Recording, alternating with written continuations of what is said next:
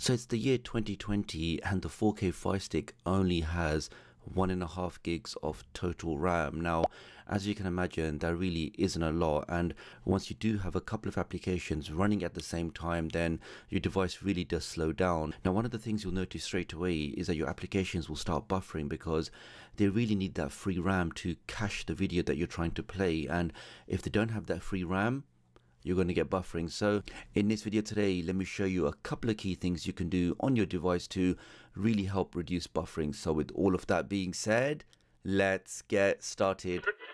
If you're new to the channel and you want to stay up to date with the latest tech tutorials, the latest Firestick, Android and Android TV tips and tricks, then please do subscribe and hit the notification bell. It's a small click from you, but it makes a big difference to me. Thank you. Okay, so what are the main factors that could potentially cause buffering on your device? Well, I'll say the top 5 in no particular order. Firstly, we have the internet bandwidth or your internet speed that's available to you. And the reason why I say available to you, like you could have, for example, a 70 meg internet connection, but because you have 5 other people in your house, that means you don't have 70 meg exclusive to you. You're actually sharing that amongst the other 5 people. So you really need to find out how much you have dedicated for your own device or your own Firestick or wherever you're trying to do the streaming from. Next up, we have distance to the server. So let's say, for example, I'm trying to stream something from a server based in the UK. Now, because I'm based in the UK, I would typically see better performance and less chance of buffering compared to me trying to connect to a server based in China or Russia or Australia. Because of that geographic distance, typically I will get better performance using a server local to me. Next up, we have the bandwidth of the server you're trying to connect to. So whichever server you're connecting to for your streaming, you have to see what the actual upload speed is, because when you're serving content, when you're giving out content, it's not your download speed that makes a difference, it's your upload speed. Now, a server may have only a 100 meg connection or a gigabit connection, but if you have so many users all on that server, all trying to stream content, then that server is going to have a hard time, and because of that, you're more likely to get buffering. So bandwidth of the server and how many people are trying to consume that bandwidth is points 3 and 4. And the last one we have is your device. Now, me trying to stream something, a high definition movie or something else on a first or second generation Firestick compared to an Nvidia Shield or something that's more powerful, naturally and invariably you're going to get much better performance and less chance of buffering using a more powerful device compared to a less powerful device like a second generation Firestick. So they're probably the 5 main reasons that can actually cause buffering on your device. Now let's talk about what we can do to actually fix them. So the first thing you want to do is go over to your notifications. Let's click on that and click on the context key, which is the one with the 3 lines, and select the option to manage. Let's click on that now. Now what's happening in the background is these applications, and we can see there's quite a few of them, are configured to send notifications to your device. Now these notifications do take up memory, they do take up processing time, and if you don't really care about what these applications are saying, then really you want to turn them off. So I would click on each of these applications and select off. So what this now means is if this application tried to send me a notification, because it's now configured to off, that's not going to happen anymore. So go through the list and all of the applications that you don't really care about in terms of notifications, switch all of them off. Now, for example, your VPN, whichever VPN you're using, I'm going to leave my one as on because I do want to know if the VPN has actually established a connection or disconnected. So I'll leave that one on, but pretty much everything else I'm going to turn off. Let's press back on that. Let's now go into applications. Let's go into the Silk browser, go into privacy, and where it says do not track, let's click on that and let's turn that to on, which means your device is not going to send personal data when you are browsing websites through the Silk browser. Let's back out of that, back again. Let's now go into Game Circle. Now, if you are playing games on your Amazon device and you want to synchronize your scores or your settings and stuff, you can turn this on. But in my case, because I don't really do gaming, not through the official Amazon games anyway, I'll turn this off because, again, the more processes you can turn off, the more free memory you'll have on your device. So let's click on that and let's turn that to off. Let's back again. Let's now go to Amazon Photos. Again, because I'm not using Amazon Photos, I'm going to turn both these to off. And we can see that's now set to disabled. So again, the more things we can turn off, the more free memory we'll have on our Firestick. Let's go to App Store. Now, a couple of key things in here, guys. So if you do want to enable automatic updates for your Amazon applications, then you can leave this as on. But in my case, because most of my applications, or pretty much all of my applications, are side-loaded applications, I'm going to turn this to off because those are updated differently. So this is just for applications you download from the official Amazon App Store, not your third-party applications. Let's scroll down. And notifications, we don't really care about notifications on the official Amazon App Store, so I'm also going to turn that off.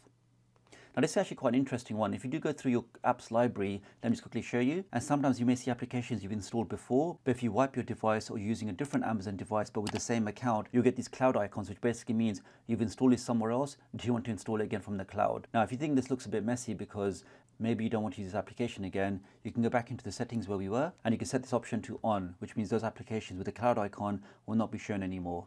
Let's back out of that. Now this is one of the key ones because over time, as you install more and more applications, as you're watching different YouTubers recommending apps and you're trying them out, your Firestick can get quite bogged down and you end up having lots of applications which maybe you're not using anymore. But each of those applications, especially if they have background notifications, background processing, can really slow down your device. So I highly recommend going into manage installed applications, go through this list, and anything you're not using anymore, just uninstall it. So for example, if I'm not using this anymore, let's click on that and click on uninstall. Uninstall again. Okay, let's go down again. So say for example, I'm not using this cleaner anymore. Let's click on that.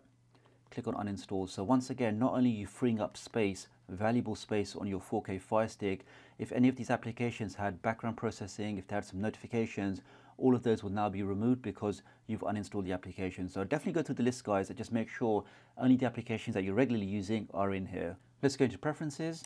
Let's go into privacy settings and just make sure each of these are set to off, especially the top two, guys, which is device usage data and collect app usage data. So we don't want anybody collecting anything about what we're doing on our device, what applications we're using, what our device is doing. So really you want to turn these off as quick as possible. Now the last one doesn't mean you're not going to see any more adverts, but you're not going to see personalized adverts. So again, I just leave all three as off. Let's back out of that. Let's go to data monitoring and just make sure that's also set to off. So really we could just say anything that's monitoring your device, anything that's monitoring your applications, anything that's logging data, anything that's running in the background, as much of those things as possible we want to try and disable, because the more of those things that are off, the more CPU and memory you'll have available on your device. So that's really just like a general rule of thumb you can apply to any device to get the best possible performance. Let's go into featured content. Now on the top of your home screen you have a large banner which will actually start playing a video for you automatically, and again that can slow your device down because if you are on that particular part of the menu, it's going to start processing or streaming that video, which again is going to slow down your UI. So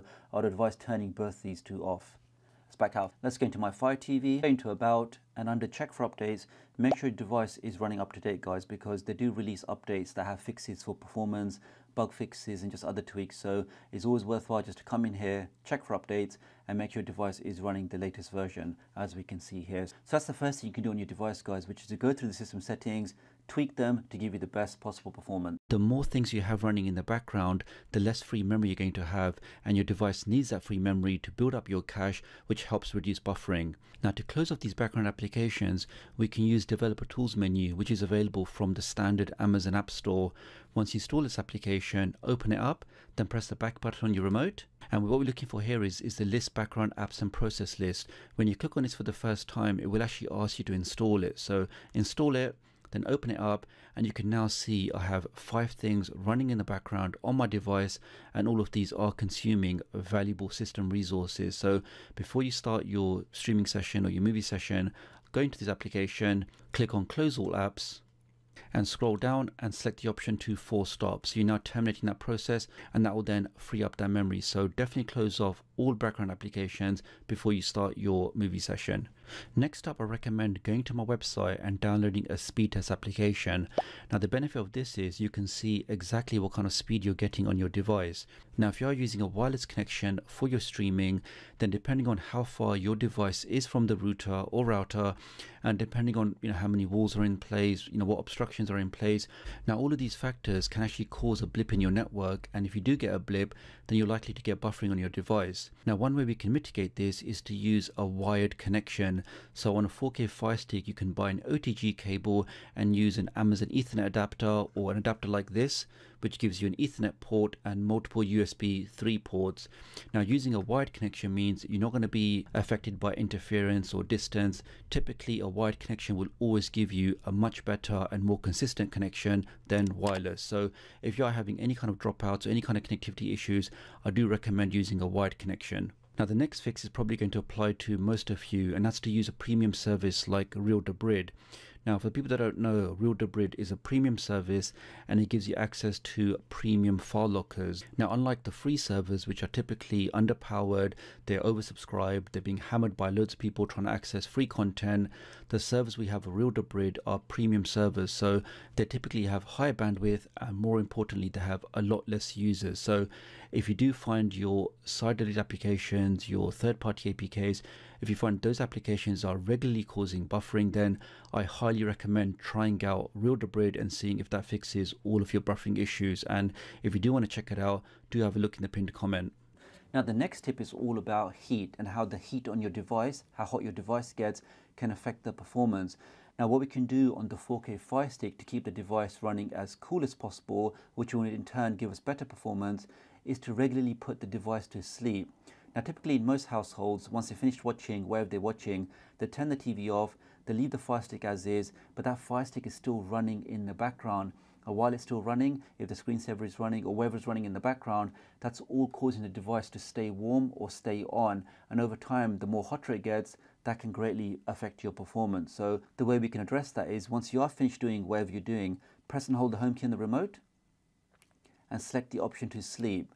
This will then basically put the device to sleep, allowing it to cool down. So the next day or whenever you want to come back and use the device, press any button on the remote, which I'll just show you now. So I want to use the device again, then we press the home key and the device will then wake up. But the key thing is, whilst you're not using it, the device has a chance to cool down. So that's the next tip, which is basically keeping your device as cool as possible, which will in turn give you better performance. Next up, we have stream quality. Now, if you find in your particular situation that your device, your application or your internet, if one of these three or all of these three just cannot keep up with what you're trying to stream, it may be advisable to actually reduce the stream quality in your application to, let's say for example, 720p. So if your device is constantly buffering with 1080p content, then I do advise just dropping that down to 720p.